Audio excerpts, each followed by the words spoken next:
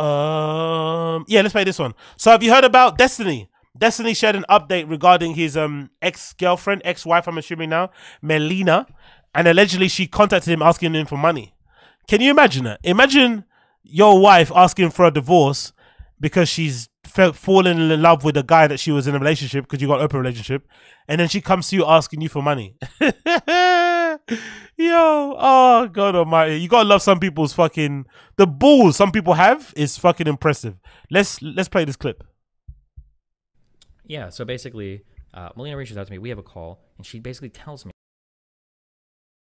Yeah, so basically, Melina reaches out to me. We have a call, and she basically tells me that I owe her for money for her apartment, and that if I want to do what's moral, because I made her leave the United States and pay to fly all of her back, that I should pay her like $100,000. And I'm like, you're out of your mind.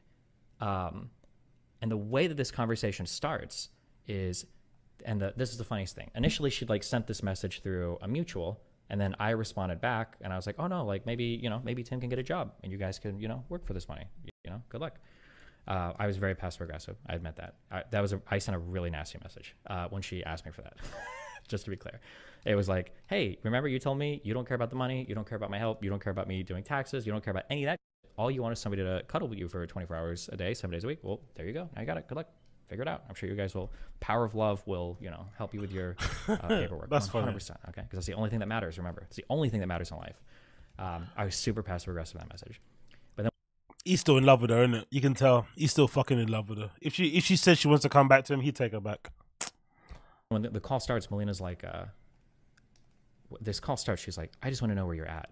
And I'm like, what do you mean? And she's like, well, I want to know where you're at because of that message you sent 2 weeks ago. And I'm like, well, I'm at the message that I sent 1 hour ago. And yeah, we argue for a bit about this.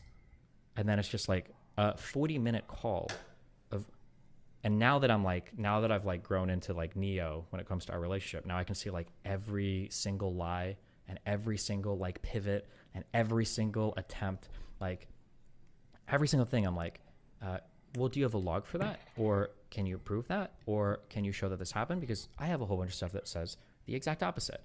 And it was just lie after lie after lie for things that I've let her lie about in our entire relationship that drive me insane. And it felt good. It felt good to pick the bullets out of the air. Again, I'm not going to dive into everything, but I'll say, for instance, one thing, because this was kind of public already. Something that I've said about Melina is that Melina emotionally rewrites everything. So, for instance... Okay, don't care about the details, but essentially she asked for some money. I guess he said no. At the crux of this, I think there just needs to be more of a... Again, because I'm always going to be an extreme ownership type of dude. And as much as that girl is... very she seems like she could be very annoying. Let's say that. I'm always going to be an extreme ownership type of guy, and I'm always going to say men should always lead, right? You should always be the calming, chill influence and shit. And I just feel like he could have read this girl early from before. I don't think she's that clever to manipulate him entirely personality wise. I'm sure there were signs of who she actually was before they got married. But he ignored them because he loved her, and it is what it is. But you have to take some responsibility of that yourself. The fact that you let yourself get duped or you let yourself get harangued by a lady like that is kind of on you a little bit. And you have to take some lessons from it, some very harsh lessons for the future. But I think in general, what this kind of speaks to, I think, which is really odd and a strange little kind of microcosm of society in general, are these very popular streamers, especially dudes, who don't really have a lot of experience with women, but also become incredibly successful. And then the women, because they're fucking way more mature than dudes for the most part, they can sniff these motherfuckers out from miles and fucking miles.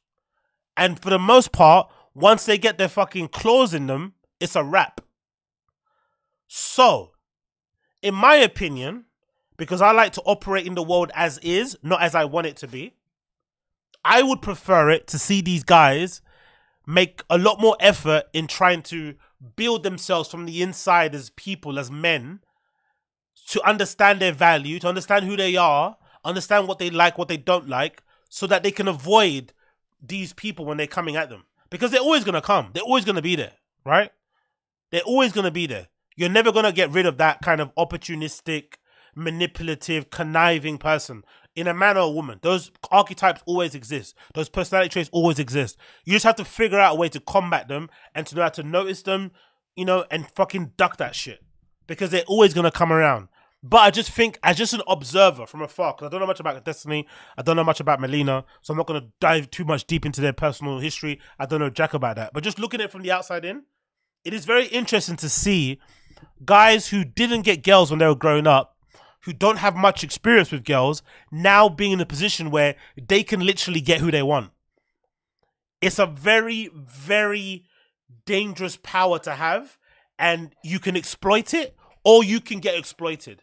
It can go to both ways. And the fucking, you know, the effects of it are very destructive both ways. You know, that's a really sad thing about it. So you have to be really kind of on your shit and figure stuff out quickly, because if not, before you realize it, you're in a marriage. Before that, time has gone by. Before that, you're divorced and they have to split everything 50-50. That's the crazy part about it. So I'm actually surprised though, looking at reading. I don't know what's going on. If they were, I remember reading somewhere that they got married in LA or something. If that's the case, or they got married in a state where the, you know, where the alimony laws are quite favorable to women, I'm surprised she's even going down this route of asking him for money. Because if they go through it properly through the courts, she could get a lot of money anyway, because they were together for a number of years. So I'm surprised she's going that way. Maybe that's indicative of like their relationship, and maybe they didn't actually get officially married. Maybe they didn't get married in a state where the alimony laws are favorable to. I don't know. Maybe that's what it is. But I was just surprised that she would do that, because, you know, if you go through the courts, you can actually get more money than what you're asking for. You'd imagine, because they're going to try to give you everything that you're actually owed, you know, by law. So let's see how that works out. But yeah, I find it fascinating though. These guys that, like, how do you, and it's even more fascinating with people like this because they're intelligent, like a Destiny. So even though you don't have a lot of experience with women, you feel like your intelligence can make up for it. Your smarts. But actually, that doesn't really count, innit? Like, because the dumbest birds in the world could have these guys wrapped around their fingers.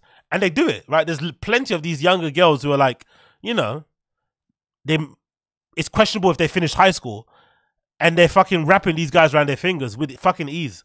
So, you know, it's proof that, you know, an education doesn't actually count for much in the fucking streets. It doesn't fucking count for much. But hey, what do I know? What do I know?